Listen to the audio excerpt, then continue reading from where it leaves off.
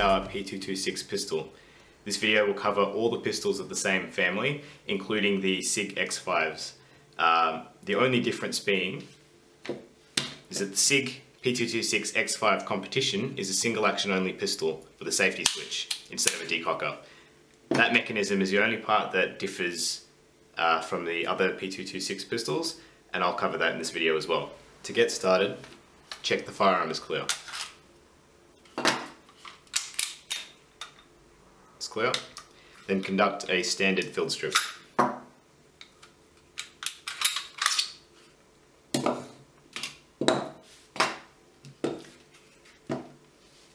We'll start with the frame. Begin by taking the grip plates off.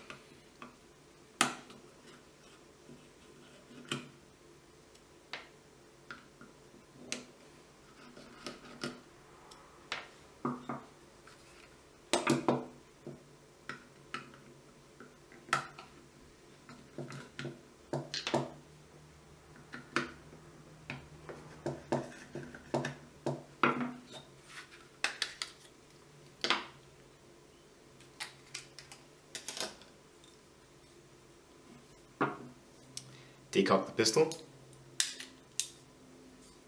and remove the takedown lever by pushing on the right side and turning this.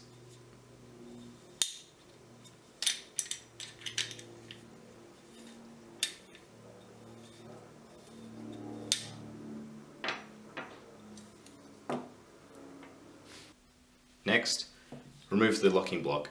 It needs to slide forwards and up.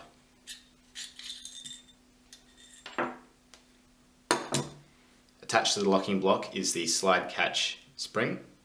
This spring holds the slide catch down until activated by the magazine.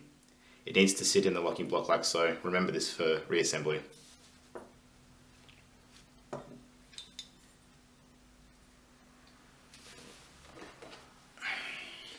Remove the trigger pivot pin. Now that the locking block has been removed, it should just push out in either direction.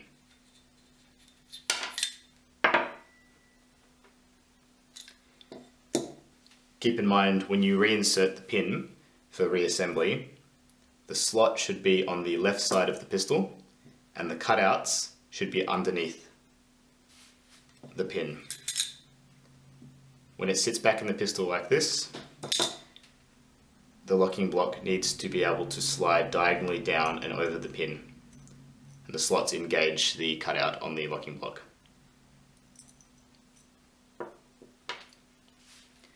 Once the pin's been removed, the slide catch lever should drop out.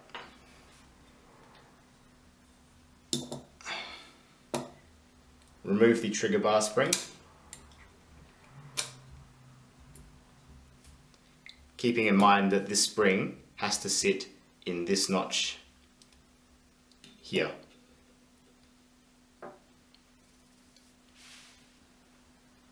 The trigger and trigger bar should just pull out now.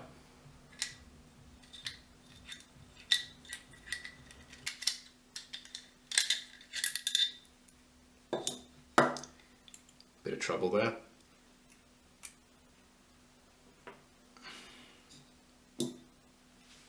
Next, we need to remove the mainspring assembly. You will need a screwdriver or similar flathead tool to remove it. The tool needs to be inserted into this slot here to push this plastic piece up and out to release the mainspring.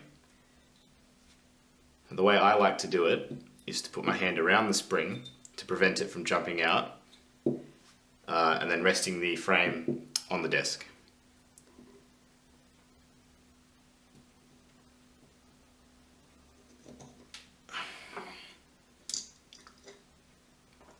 There should be 3 pieces to the mainspring assembly: the plastic seat, the mainspring itself, and the hammer strut.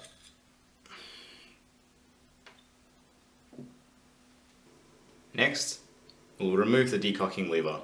The lever itself is made up of 3 parts: the lever, the spring, and a plate that sits on the inside and protrudes through to hold the spring captive. Now to remove the assembly, just pull the spring out of this hole, release the tension. Now the plate I've been holding with my finger on the other side. It should just drop through once the spring has been removed. There's the plate. And then the lever can pull out.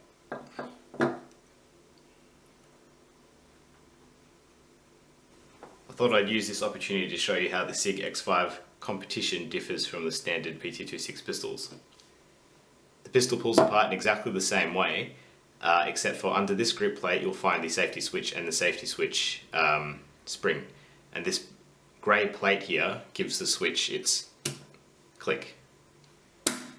So to remove that, you'll just need a Allen key, metric, metric. Just remove this screw here.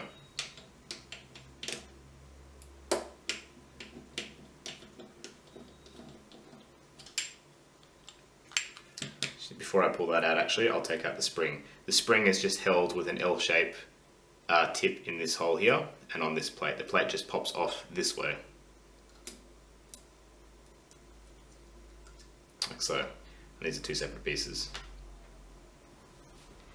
Just continue unscrewing the safety switch.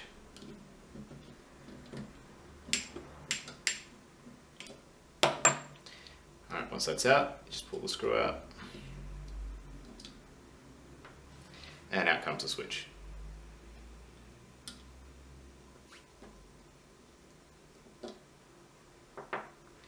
Should pop out of both sides.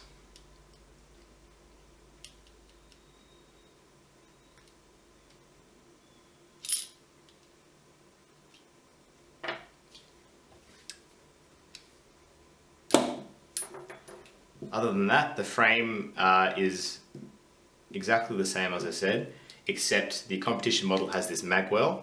The magwell is actually held in by a thin metal clip. You can see it just here at the bottom of the plastic seat. This clip holds the magwell in, which slides off this way, and the clip just sits underneath the mainspring. So the mainspring holds the clip in, which holds the magwell in. So if you want to take the magwell off, you'll have to take out the mainspring. Next, we'll remove the magazine release. The button is held in place by a small spring-loaded stud. Just be very careful when you're removing it, because there's a tendency to shoot off. Now you'll need a sharp object. All I've got is my pocket knife. Now the stud is located at the base of the button. Half of it is sticking out. You just need to push that down and then release it. The button will come out.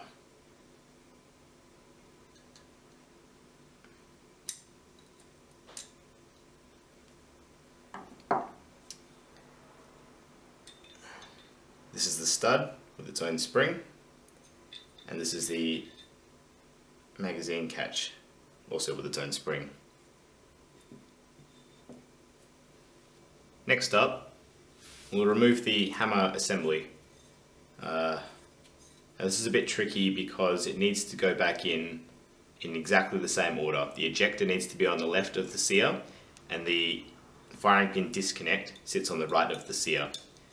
All three of these, including the spring actually, all four parts are held in by this pin. There's a roll pin just in front of this. That doesn't need to be removed. That just holds the CS spring under tension.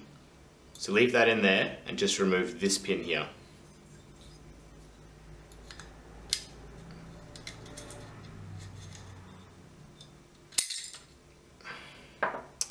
Forgot to mention that that would be under spring pressure. Once the pin is removed, you'll have the sear spring, the eject plate, the sear itself, that's the firing pin disconnect. Now it fell out while I was pulling out the sear, but this pin here holds the hammer in, so that just pushes out. It's when there's no mainspring in the gun, that isn't being held in place by any sort of pressure, so it just drops out. But otherwise that would normally sit inside the hammer, like so. It's the hammer pivot. Now your frame should be completely disassembled at this point, barring the pin we mentioned earlier. This hammer return spring just here, so this spring, after the hammer is fired, so it's cocked, it fires and it hits the firing pin. The hammer return spring returns the hammer back a few millimeters so it sits off the firing pin.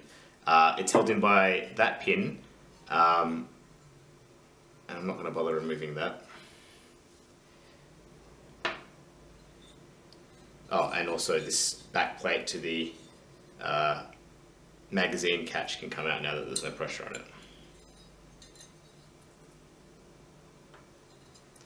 And that is a almost completely disassembled frame. Okay, next up is the slide. So just remove the recoil spring and recoil spring guide. Now with threaded barrel variants of the P226, you have to remove the thread guard first. It's a reverse thread.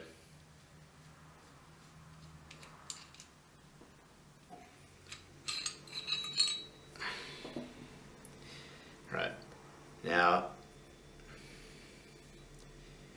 to remove the firing pin and the firing pin block, you have to punch this pin out here.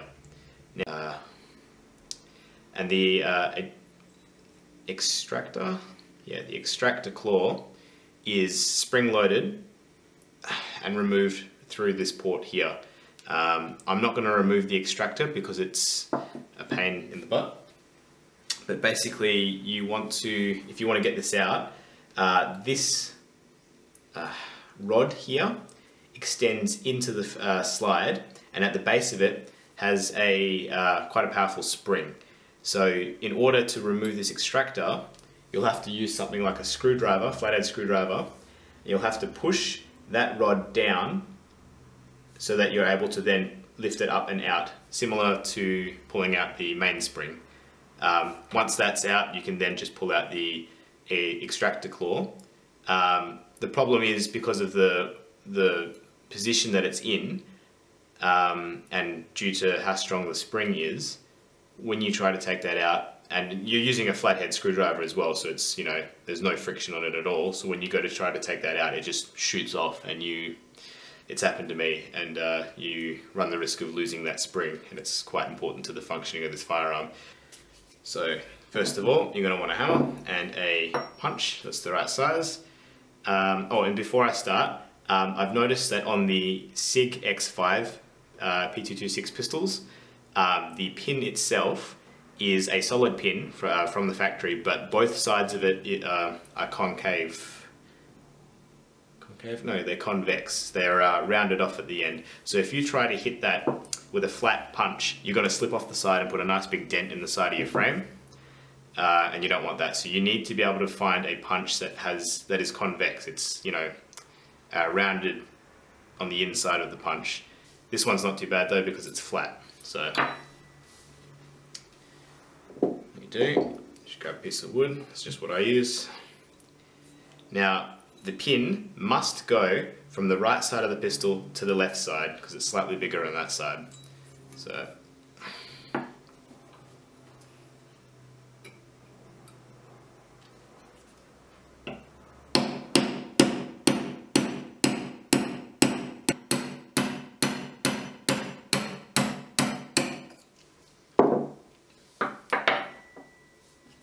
and before I drive this pin completely out, I thought I'd point out that the firing pin itself is held under spring pressure. There's a firing pin return spring pushing this way, and it's held in place by that pin. So as soon as that pin comes out, you'll see the firing pin pop out a bit. That's okay, it's not going to shoot off anyway because the firing pin block holds it in place.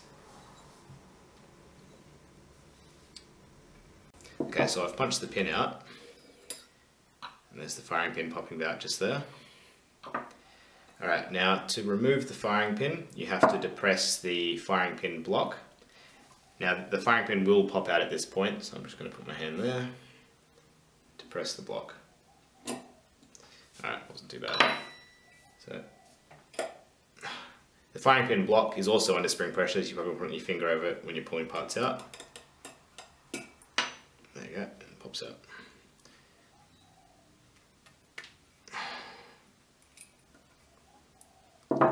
Okay, so here's your firing pin block with its own spring.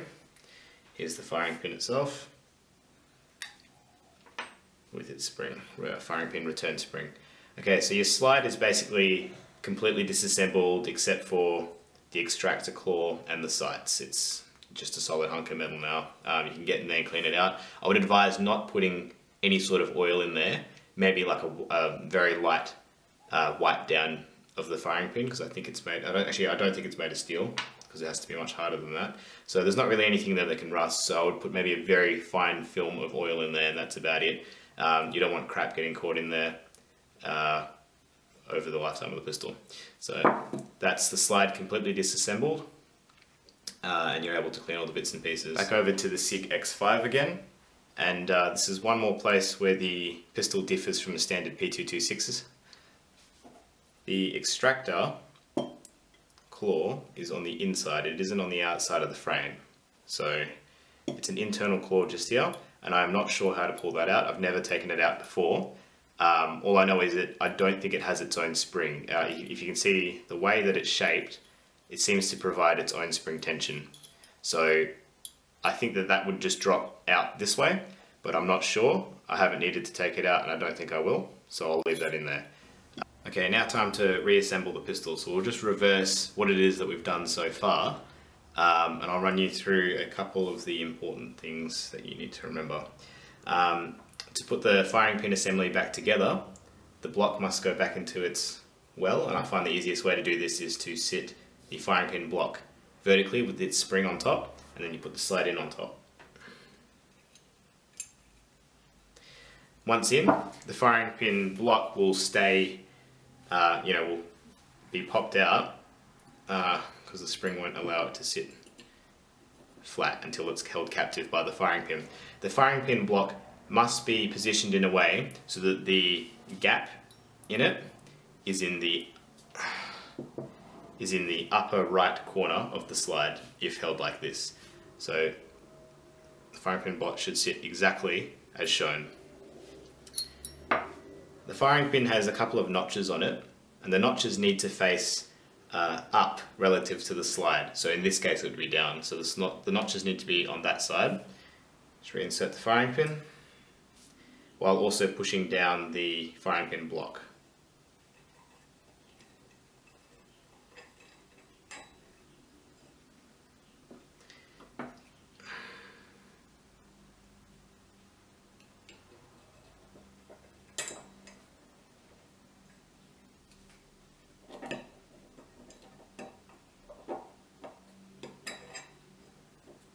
Bit of trouble there. Okay, so now that the firing pin is in, it holds the firing pin block down. When the firing pin goes in far enough, it'll all click into place. Just like that. Now, the roll pin will need to go back into the pistol. Make sure the pin goes back in the right orientation. There is a thinner end and a thicker end. And then that will need to be hammered in. Now, when you hammer the pin in, like I said before, the firing pin is held captive by that pin. So as you can see, the firing pin is actually sticking out a little further than it would normally. So start the pin through the slide, and when it's sitting there, you'll need to hammer that pin back in while also depressing the firing pin. Once that's captured, you can just hammer it in the rest of the way. I'm actually going to take this to my workbench and not do it here. Okay, once the firing pin assembly's back together again, just reassemble the slide like normal.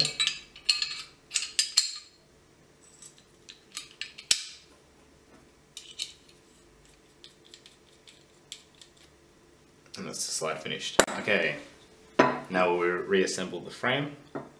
We'll start with the hammer assembly, followed shortly by the sear assembly. Now the hammer, if you remember from before, the hammer return spring I left in there, the spring arm needs to contact this pin on the hammer. Now, I can't remember which side the arm needs to be on, but once the hammer is in, you're able to sort of get it to jump to both sides by pulling on the hammer. So we'll find out when I put it in.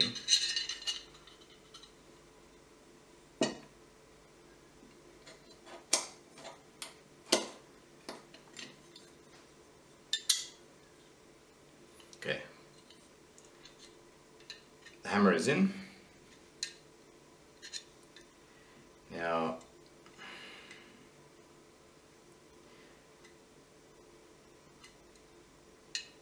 I can't actually remember which side the spring should be on. I'm pretty sure, pull back over here, the spring puts pressure on the hammer in this direction, so it pulls it away from the firing pin. Now, the reason this is flopping right back down to a cocked position is because normally the sear would stop it about there. So it has pressure in this direction, but would stop there. So I'm pretty sure that that is correct. So now we'll install the sear assembly. Now this is really tricky to do, not because it requires any force, you know, there shouldn't require any force at all to put this together, but because there's so many small parts and I can't get my fingers in there. So I'm probably going to stuff up a lot, but I'll try and assemble it for you guys. I'll demonstrate it. I'll show you how it should look. If the frame is like this, then the first part that needs to go in, which is on the left side of the frame, should be the ejector. Now the first hole lines up with the roll pin that we've left in the frame, and the second hole will line up with the pin that we've punched out of the frame. So that will come in first. Next up is the sear. Now the sear must point downwards and forwards just like that. The sear will also have its sear spring on the inside, and it will need to sit just like that. So if this is the front of the sear towards the front of the frame here, then the spring needs to have its arm on the left side of the sear. This arm will sit underneath the roll pin that we've left in the frame and keep the whole thing under tension basically. So that will come next. So we'll put it together here.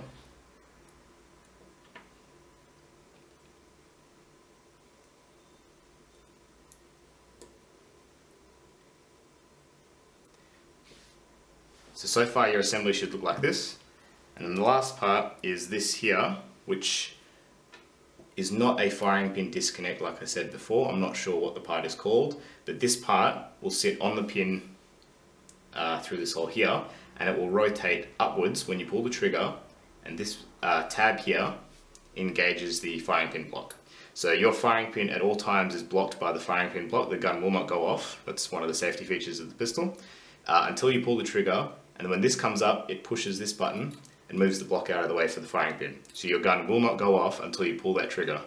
Don't forget this part, very important, the gun won't work otherwise. So this will sit on the pin, not like that. Actually, yeah, I'll demonstrate it. The block should not sit behind the sear, so there's this tab protruding this way. It should not sit behind the sear, and it shouldn't sit in front of the sear. Instead, it should sit on top of the triangular protrusion on the sear. So I'll take that off, put it back on properly.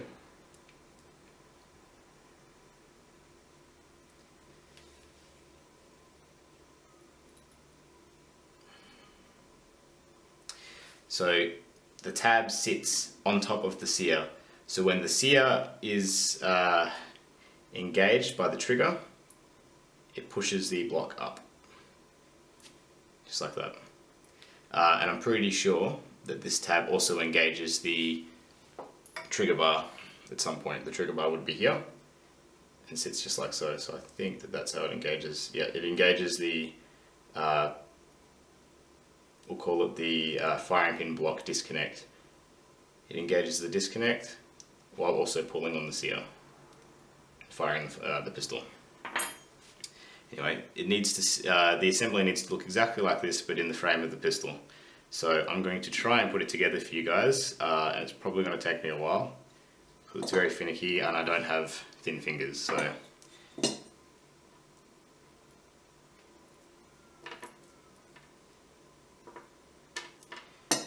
start with the ejector.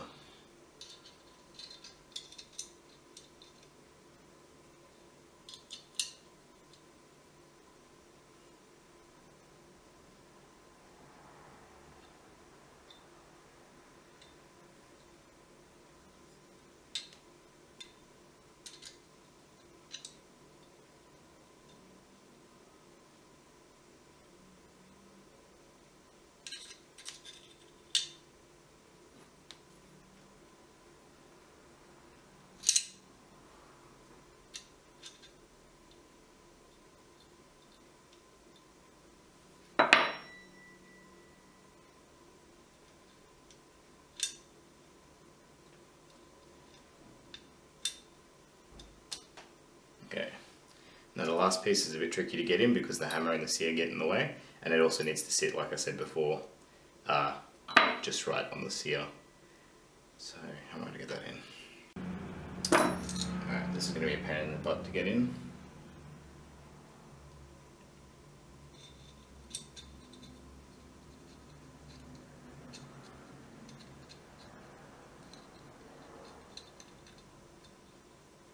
Alright, wasn't too bad. Got it in without the use of pliers. Alright, so it just slides in from this side. Now that that's all in place, I'm going to push the pin all the way in. Turn it this way so it can't possibly fall apart again. Alright, so the assembly is put together. So we'll have, just recapping, the ejector, the sear spring, then the firing pin block disconnect on the right side. The hammer should sit as shown. Now we need to put tension on this spring. We need to put it back underneath that roll pin. Once this has tension on it, none of it will fall out basically. It holds it all in there. So you want to grab a flathead screwdriver and put your fingers on either side of the pin so it definitely won't come back out again. And then grab the spring arm and just drag it down and across and under the pin that's, I don't know if you can see, the pin is here.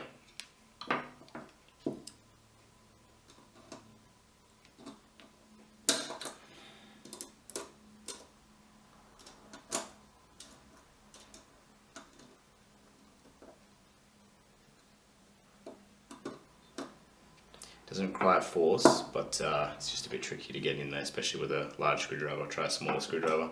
Alright, so now that has tension on it, it won't fall out of the frame. So now we're just going to make sure that the hammer is in the right position for the sear. Okay, it looks like it's in the right position. So the hammer is in the cocked position right now. There is no mainspring on the hammer, so if I release the sear as if I pulled the trigger, the hammer won't fly forward. So we'll just try it out now. I'll push the sear. Pull the trigger, gun fires, and then the hammer resets and clicks into place. So it sits just there, just like that. So that's correct. So yeah, so the hammer reset spring should put rearward pressure on the hammer. So that's perfect. So that's at the uncocked position and the cocked position. We'll leave it uncocked for now because when we put the mainspring back in, it'll make life a bit easier for us. Alright. Next up, we'll put in the trigger bar and trigger assembly. You'll need these parts here: trigger, trigger bar spring, and trigger pivot pin. You'll also need to include the slide catch lever because this also sits on that pin. So we'll start by putting the trigger bar onto the trigger. Now the trigger bar will sit in the top hole, the smaller of the two. And the pivot goes through the bigger of the two. So we'll just drop this assembly as it is into the pistol. Alright, cool. So just after a bit of fiddling around, it pops into place. So now what you want is this bar to sit behind that tab. So we'll pull it behind and it sits just like so. So what happens is when the bar is fully extended to the rear, it is stopped by this silver hammer pin. And then when the bar is pulled forward, when the trigger is pulled, it engages that tab. So you want it to sit exactly as shown.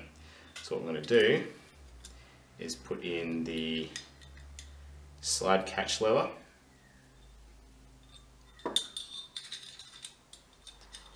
And put that pin through. Now the pin should sit, there's a notch on the pin. I don't know if you can see that, but there is a notch on the top side of this pin. That needs to come out on the left side of the pistol. It doesn't matter which way you put the pin in as long as the notch is on the left side. You'll also notice that there's some cutouts on the pin as well. As I said earlier in the video, the cutouts need to be on the bottom of the frame, so on this side of the frame, pointing forwards and upwards basically, because that locking block that we've taken out earlier needs to slide in diagonally. So what we'll do is put the pin in. Okay, got it. Alright, so that should be in place now. Now the pin itself needs to be, the notch needs to be horizontal. Now I can't actually see where the notches are, but it needs to sit horizontal with the frame, like so.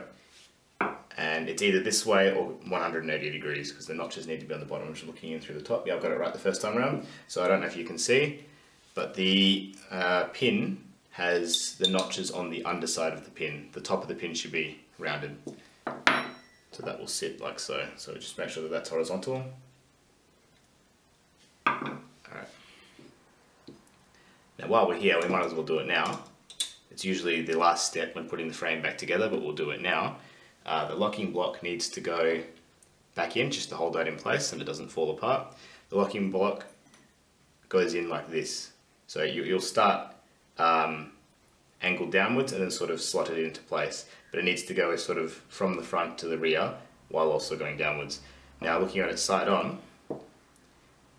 like I said at the start of the video, this spring needs to sit in this hole and needs to just sit up against that upper face basically. So when putting it back in, just make sure that the slide catch lever is pushed right up against the left wall of the frame and everything else should be holding itself in place. So we'll just get this and we'll put it in like so.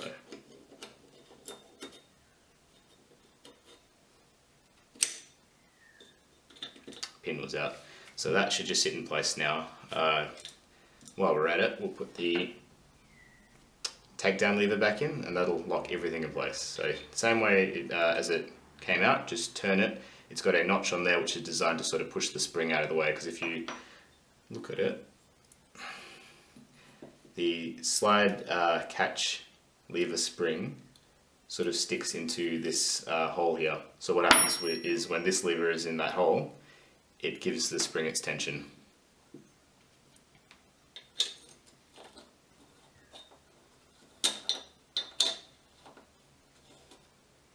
Alright, lever's back in, make sure it's 90 degrees downwards as if you just pull the pistol apart for a field strip, and everything should be locked in place now, nothing should fall out. That locking block stops this pin from turning and falling out. Alright, so next up we'll put the trigger bar spring back in. So the hooked end will sit in this hole. Oh, sorry, before we do that, this needs to go back into place. Now it'll sit, it's a particular shape, but it'll sit, there's a sort of tab on the bottom of it. That tab runs into a rail on the bottom side of the hole, and then the stud protrudes out the right side of the pistol. So that needs to go in like that. So you just put that there and it slides in on a rail. Now that that's in, you can put this spring back in, which will hold it in place. So the spring, the L-shaped end will go into this hole, and then the other end is a U-shaped end, will hook under this notch, like I said earlier in the video. Will hold in place. So the trigger should function now, and it should return when you let go of it. This spring returns the trigger. Just test the sear, so it's cocked. You pull the trigger, you should release the hammer. Alright, that's all back together. We'll put in the controls on this side actually. So we'll put back in the magazine release. Now the cutout needs to be to the rear of the pistol because that's what holds the magazine in place. It'll lock up. There's a tab on the right side of the button, and that'll lock up with the magazine and lock it in place basically, and it won't come undone until you push it in and the magazine is able to drop free from these two bits engaging. So what I'll do is put the button back in, make sure the spring is on the end. It's the larger of the two springs. Now you'll need to grab the plug. Now to get this back in, you shouldn't need any tools, just use a fingernail or something. And I don't know if you can see, but the pin, the plug, has a cutout. Half of it's cut out on one end. The cutout is what sits inside the frame, and then the shorter half of the cutout sits outside of the frame. It's the part that you see when you have to push it in with a pocket knife or something. So when the frame is orientated like this, you will want the piece, the little plug, sitting like this, with the protruding cutout on the right side of the pistol. So we'll put that back in. And then you just make sure that piece is straight. Push it in with your fingernail while also pushing down on the magnet catch button. That should click into place. And then the whole thing, just test the button, it's not going to fall out. Alright. Okay, now we'll put the decocking lever back in.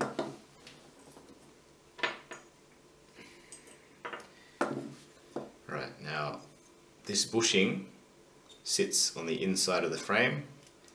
Like I said before, now it should sit with the protrusion to the rear of the pistol.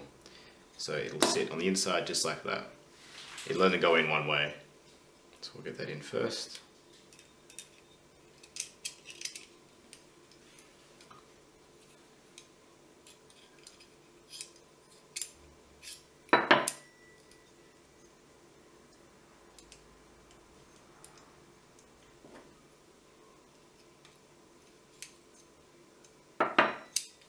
Like so. So you should be able to see the tab at the back here. Alright, and the lever goes on top.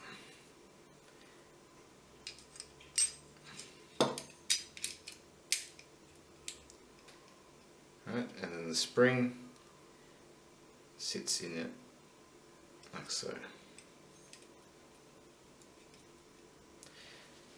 Right, once that's in, you just got to drop this spring into this hole to give it tension. Put the thumb on top so it doesn't pop out. I need key pliers for this one.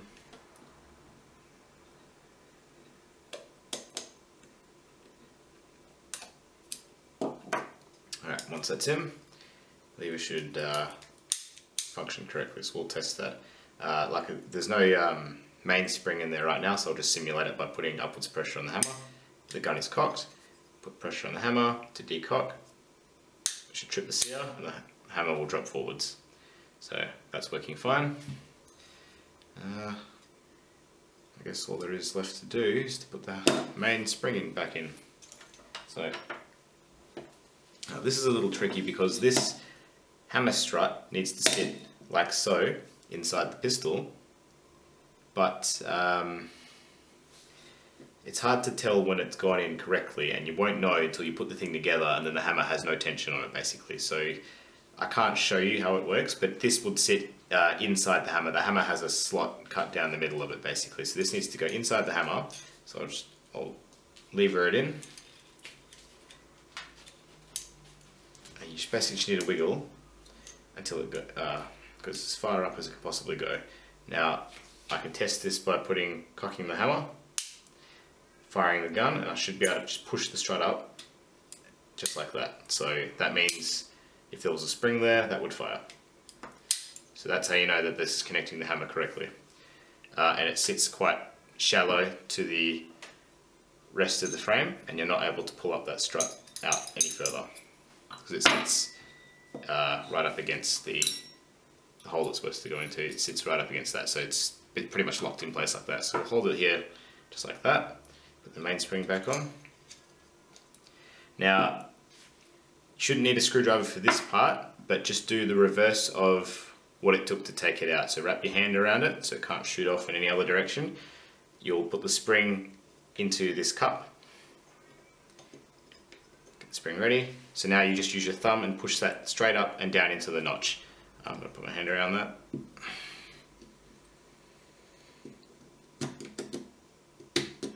You just want to go straight up.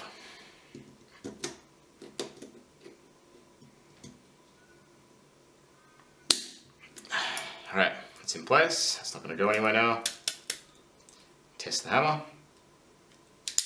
I'm not going to fire it because the hammer has nothing to hit against, so it would damage the pin that it's sitting on, so I'm just going to decock it. That's all functioning correctly now.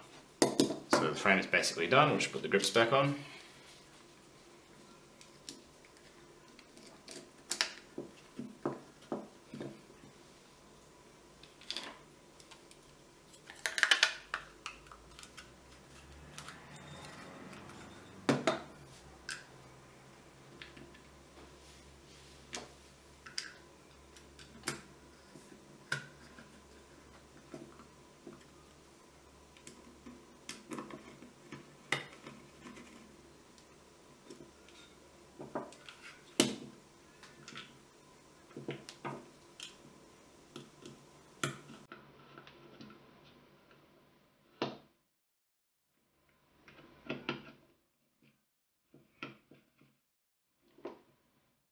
Alright, and that's the complete reassembly of the pistol. You'll just put it back together like you normally would.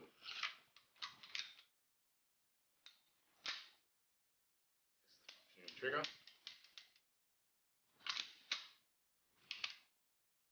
Seems to be working fine.